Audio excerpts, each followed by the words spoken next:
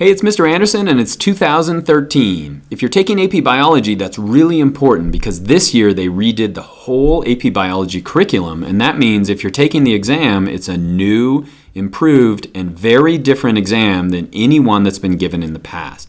And so no student or teacher can tell you exactly what the test is going to look like because no one's taken it yet. And so it's important that you learn how this test is going to be different and so you can prepare for it. Because hopefully you're watching this video months ahead of the AP exam so you can prepare for it. But even though you might be watching it the night before the exam, cramming, you can still pick up some tips that are going to help you on the test tomorrow. And so what is an AP exam? Basically, it's an exam that shows how well you know the material. And do you know it at the level of a college introductory class? And so you're going to take this test. It's over 3 hours long. It's 2 parts to it. And then you're going to get your scores in the summer. And when you get your scores in the summer, it's going to come in an envelope, and all it's going to have is a number inside it. It's going to say that you got a 5, a 4, a 3, a 2, or a 1. And if you got a 5, a 4, a 3, then you passed it. And if you got a 2 or a 1, then you didn't. And almost 250,000 students are going to take it on that same exact day at that same exact time. And about half of them are going to fail it. And so I want you to get to the area that you're in of a 5, a 4, or a 3. And why is that? Well, basically, if you get a 5 on the AP exam, it means that you could get an A in an introductory biology class. And if you get a 4, it's like getting an A minus B plus or B. And if you get a 3, it's like getting a B minus C plus C. And so it's really important that you understand the mechanics of the test to do well. And it's basically broken down into 2 parts. You have section 1, which is going to be multiple choice section, and then you have section 2, which is going to be free response. And each of those sections are going to give you half of your score on the AP exam. So it's 50% in each of those, and that's different than the way it was in the past.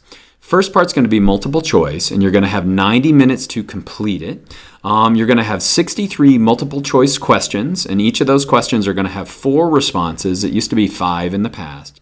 And then you're going to have 6 grid-in questions. Grid-in questions are you're going to use a calculator to answer this. It's going to be a problem. And then you're going to grid in your responses, and I'll show you how to do that. In the free response or the essay portion, you're going to have 10 minutes to read the essays, and then you're going to have 80 minutes to write your essays. And those essays, there are going to be 8 of them. You're going to have 2 long free response or essay questions, and then you're going to have 6 short free response. And so let's get to the multiple choice. If I could give you some tips, the first tip would be to study. Don't cram. If you prepare over a long period of time, you can do better on this portion. You should use a study book to prepare. I like the Cliff Notes book. The problem is that if it's before 2013, it's going to be for the old test. And so the content might help you, but the test is simply going to confuse you. And then you should take a bunch of practice exams. So there are going to be those in those review books, but you should also be able to find a bunch of questions online. And for multiple choice, you want to do as many of these questions as you can. It's going to give you practice and it's going to give you confidence. You want to budget your time. Even though there's 60-some multiple choice questions, 63, the grid-in questions are going to take a longer period of time. And so you want to make sure that you're not spending too much time on those multiple choice questions so you can't get to the grid-in. And then you want to use a process of elimination. In other words, you can write on your test, and so you want to start crossing off answers if you know that those aren't right.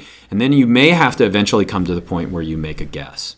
Watch out for reverse questions, and so you can have questions that will say, for example, all of the following are found in cellular respiration except. And if you don't see that word except, you're going to jump at the first wrong answer. And so let me give you an example of a multiple choice question. You could go to this website down here on the bottom. The College Board has released practice questions, and so you could go through a bunch of them as practice. And so basically what you're going to get is you're going to get a lot of information at the top. Probably more information than you used to get on the AP Biology exam. In this case, they're giving you information on a lab, and they're telling you some data right here, and then they're going to basically send you to the question. In this question, they're talking about what should be included in this setup. And so the right answer in this case is going to be A. But then you'll notice that they're going to give you another question that's related on that same. And so you may have 3 questions that just go from this certain amount of information that you get at the beginning. And so you could pause the video if you want to take a look at this and then guess what the right answer is. In this case, the right answer is A again. And so I don't want to go over these questions. I just kind of want to show you what they're going to look like. You then move on to the grid-in portion. The grid-in portion, you're going to have area where you can work, And you're also going to be able to use a 4-function calculator. So not your TI-84, but you are going to be able to use a simple calculator. So that means that there are going to be problems that require you to use a calculator. The answers that you get, you're going to grid in. And let me show you what that means. Let's say you get the answer 502. You're basically going to fill it in on a form like this. You'd write 502 right here, but then you're going to have to grid in the 5, the 0, and the 2. And for a lot of these questions, there's going to be a range, and so your answer has to be in a specific range. If you were to grid in 502, you could do it like that, but you could also do it like that, and you could also do it like that. And they've assured us that the computer's going to figure out that you got the right answer. But how do you put in something like this, negative 4.13? How would you grid that in? Well, you can see that there's a negative right here, and so you would first of all write it across the top, negative 4.13, but then you're going to grid it in just like this. You got to put a decimal point in there so the computer can read that. Or let's say we were to do negative 2/10, and I probably should simplify that, but how would you put that in?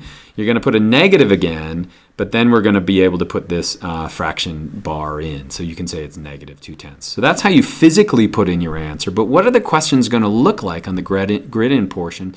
Well, here's an example of one. So they're giving you a genetic problem up here. They're saying that we're planting 146 seeds. These are the plants that come up. And then they're asking you to calculate the chi-squared value. Now you might freak out, like, I don't know what the chi-squared formula is. Well, the nice thing about the test is they're going to give you a formula sheet. You could find that on the website as well, and it's going to give you all the formulas that you might have to use on the test. In this case, it's going to give you the chi-squared. But don't think you're going to go into the test and just be able to kind of, since I've got all the formulas, I'm going to be able to figure it out. You want to make sure you go through that formula sheet so you know what the formulas actually mean. And so in this case, we'd figure out our expected values, and then you're going to come up with your observed values, and then come up with a chi-squared test, what the answer is. Let's go on to the essay portion. The essay portion, after the multiple choice, basically you get a break, and they give you a certain amount of time to break. And then you're going to have the essay portion. For the essay portion, they'll give you a sheet that looks, this is one of my old students' sheets, and basically they'll let you see all the essays, and they'll let you write on that sheet of paper, but you can't start writing your essays yet. They'll give you 10 minutes to plan. This is super important. You want to go through, read the questions, and you want to kind of have a plan of attack so that when the clock starts, then you can start writing your essay and doing the work. And so you want to write yourself a bunch of notes all over this, this essay, the question form. Let me give you some tips on the essay. You want to make sure you read the question, and then you read the question, and then you read the question again. In other words, read it over and over and over again. Make sure you know what they're actually asking. You don't want to miss points because you didn't really understand what they were asking. You want to answer everything. Don't leave any place blank. You want to make a stab at it. You want to budget your time, and you want to leave space in your answer form. In other words, if you know that, man, there's one more thing that I want to talk about, leave space, go on, and then come back, and then you can fix the essay a little bit later. You want to understand direction words. What are those? Well, in the essays, there are going to be direction words that tell you basically what they want. So it might say, to explain how photosynthesis gets free energy from the sun. Or they may ask you to describe the different steps in the cell cycle. Or discuss the results that you see. And these terms are super important. And the reason they look weird here is that I went through years of essays. I looked at all these direction words, and I found the ones that are asked most frequently. And these are them. So you're going to have propose and construct and draw, label, but these are the big ones that you want to understand. So you want to know what it means to explain something. What does that mean? It means to make it understandable. Or to describe is to give properties of. And so you want to make sure that what these terms are, that you could understand what they're really asking for. So let's get to what a long free response is going to look like. There's going to be 2 of those. They're supposed to take you about 20 minutes to answer each one. You'll answer them in essay form. So you can't just write bullets points. And you can't just write an outline. You really have to write an essay, like an essay might be, and you'll write these in pen. And so basically they're going to have multi-parts to it, these long response. So it's going to give you some information here. It's going to ask you to graph the data for part A. It's going to ask you to draw a curve for part B. You can see here some of those direction words like explain, describe, justify, draw, explain. We can see that again. And so you're going to want to answer every part of this. Now these essays are going to be graded by humans in the summer, and so you want to make sure that you're writing so that they can read it and that you're making sense. Don't worry about grammar, don't worry about spelling. You just want to get your thoughts out there because you can get points for everything that you do. And so basically, they'll show you how this one would be graded, but you could get 5 points just from this first part, to graph it and then to explain the curve. You could get 2 points from this, 2 points from this, 3 points from this, so there's a lot of points out there. The maximum you could get would be 10 points from one of these long free responses. And so what that means is I see way more than 10 here. And so you can get your points in different areas. And so you want to put out as much information. As long as it's the right information, you want to put that forward. Short free responses are going to look short. These should take you about 6 minutes each, and there's going to be 6 of these. Again, you write it in essay form, and you're going to use a pen to do that. They're going to, in this case, they're giving you some data and asking you to describe and explain. This one right here, they're giving you data and they're asking you to explain. So again, we see those direction words. And so you may want to look at this URL right down here and then look at the essays. And then they'll show you what you should have written. In other words, how these would be graded. So you maybe get 4 or 3 points from this one. So what do you study? What do you study to get ready for this test? Well, this year, the test is built on 2 things. We have what are called science practices, and there are 7 of those. For example, a student can use representations and models to communicate phenomena. A student can use mathematics. I'm not going to list all of these, but basically there are 7 practices that you should have developed throughout the year. Now, I'm going to make videos on each of these practices, and we'll have a link right here to a playlist that's not done yet that's going to bring you to those practices so you understand what they are. And then we're going to have the content, the essential knowledge, and there are 55 essential knowledges that you should understand in AP Biology. And I've created a video for each of these. And so there's going to be a playlist again right here you can click on, and it's going to bring you to a video of each of these 55 essential understandings. And basically, the way the test is going to be written is they're going to put those essential knowledge on one side, 55 of them, the practices on the other side, and then they're going to choose the questions by simply saying, okay, science practice 2 using mathematics, and then this knowledge, let's say this is about free energy, then they're going to have a question that asks you to understand the knowledge and then how to use the practice.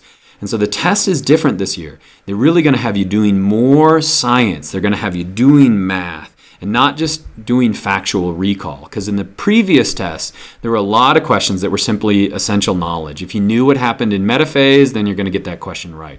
It's different now. The questions are going to be more difficult, more application, but hopefully you've prepared for that the whole year. And I hope this was helpful.